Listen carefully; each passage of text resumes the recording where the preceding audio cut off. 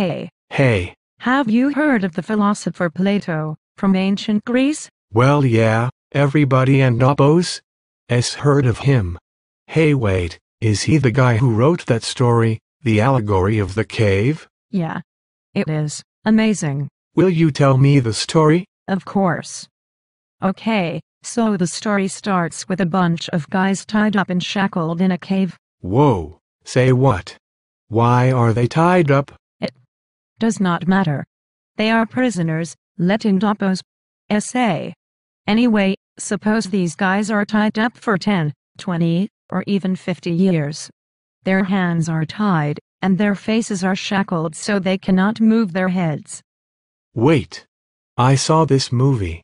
There is a camera and instructions, and one guy has to saw through his leg to get the key, right? No, you are thinking of Saw. Oh, I know.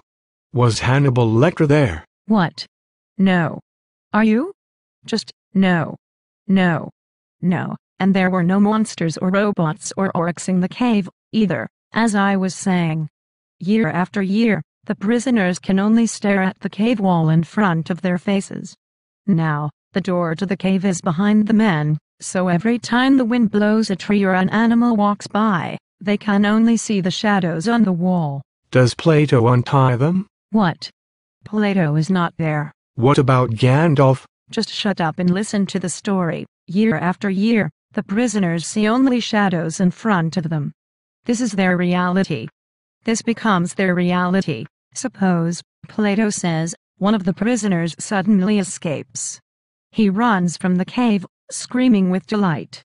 But suddenly, he encounters actual reality. He realizes that the shadows he has looked at for decades are not real at all. Whoa. What a total mind freak, man. Now, Plato says that free man has a moral problem. Should he go back inside the cave and free his friends? Well, duh, that is easy. Of course he should free his friends. And maybe bring them a pizza, too. Maybe it is not so simple.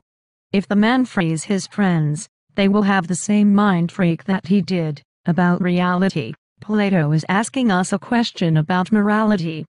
Is morality really a black or white paradigm? Or are the answers more subjective?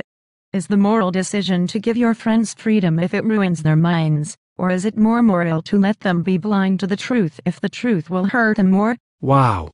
I should have drunk a Red Bull before listening to this.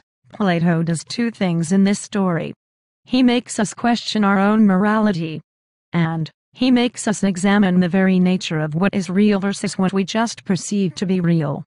In actuality, Plato is setting the stage for existentialism in great philosophers like Kierkegaard and Nietzsche. This is why Plato is one of the most famous philosophers in human history. Wow, what a great story.